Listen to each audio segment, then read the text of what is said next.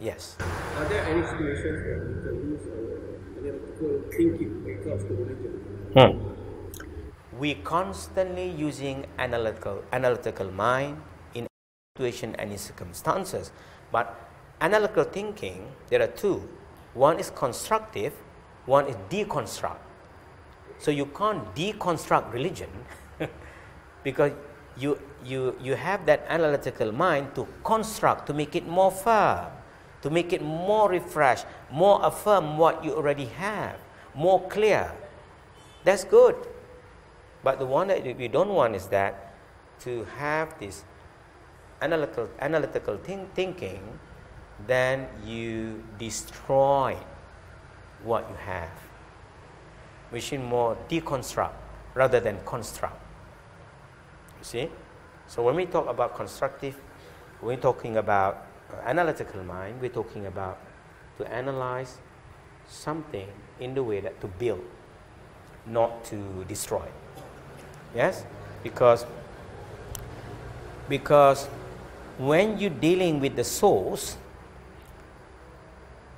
if you use the tool, the ability to criticize, critical thinking, that ability to criticize and to have critic towards something that absolute truth, then you're in problem. Then there's no limitation now, which is most people in the West use that tool, that ability towards everything. No limit, no limit. Then they end up, look, everything's relative reality. Everything's possible now. Because no limitation. So we can see anyone that practice that reality, they become that. Then we ask ourselves, is that what you want to become? Like that? Of course you don't, because now everything is possible. Women and women can marry, men and men can marry. All this derive from that, excessive, no limit of to criticize everything. They criticize their tradition and break down everything. Then everything's possible now, isn't it? So you ask yourself, is that what you want to be? Then if that's what you want to be, then you follow that then. If you don't want to be that, then ask yourself who you want to be. So which means, to criticize something, there are places that you can use that tools. But when come with the source, when come with that, the origin, the greater, the source, the origin, the creator, you see, this is not the place to criticize anymore.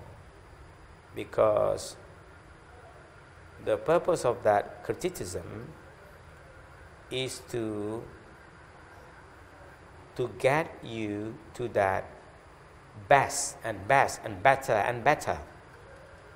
Yes? That's why you criticize, isn't it? Because you want to get more better. But then we look at the people that have criticized their own tradition,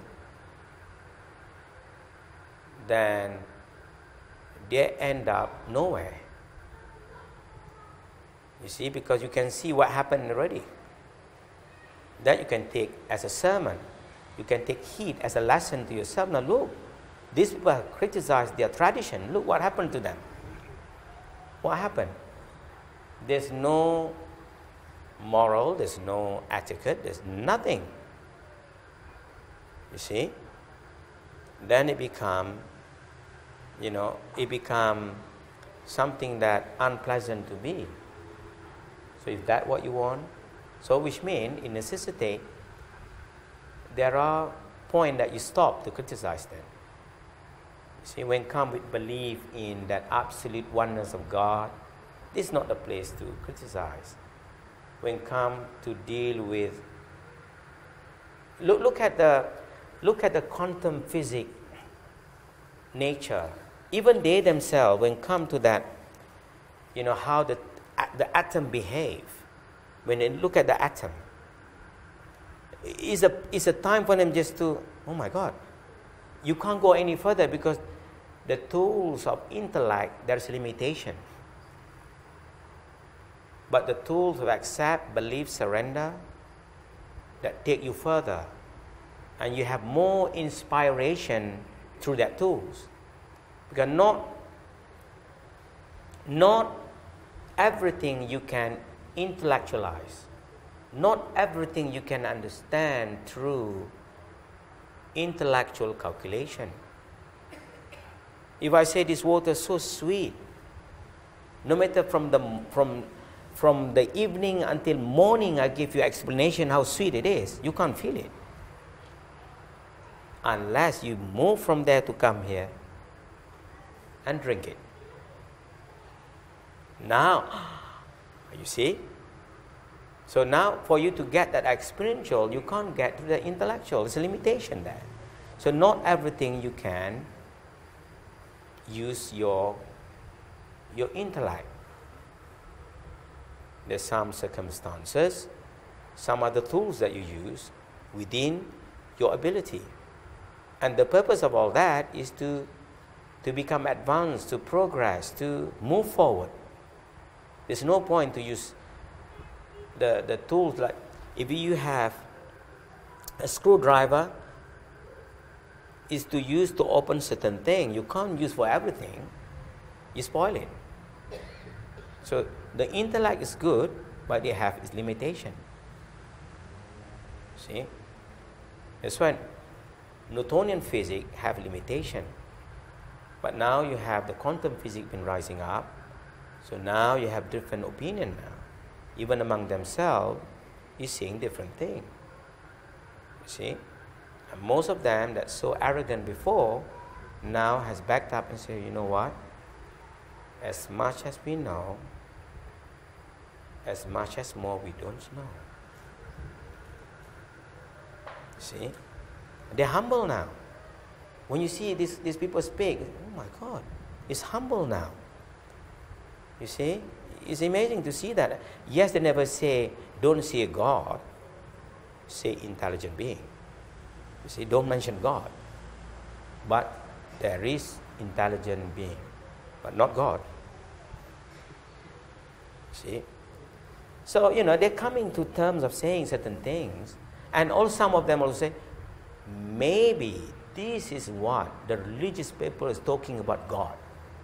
Maybe. See? So some of them have come to that terms. But Newtonian mindset is a bit difficult because they're very black and white. You see? Because we, how many years, 300, 400 years, been bombarded at the top level of Newtonian physics.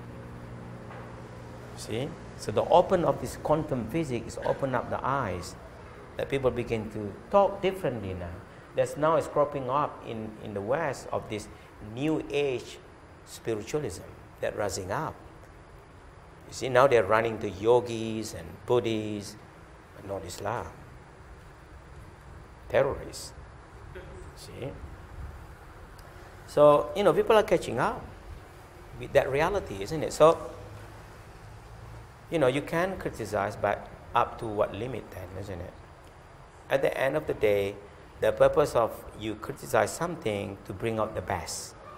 But if that you criticize bring out the worst, then it does not serve the purpose of that criticize.